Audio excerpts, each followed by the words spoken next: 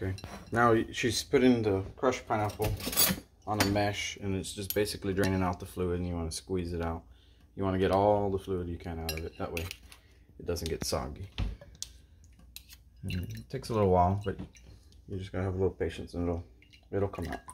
And while she's doing that, I open up the condensed milk. I'm gonna go ahead and pour it in here. Just pour it all inside there. Just pour it evenly. And then you're gonna, it's so thick that you're gonna have left over quite a bit in there. So what I do is I get my spoon that I use to scoop out the Cool-Up, and I'll just scoop it out. And I'll make another video right now when she pours the pineapple in here.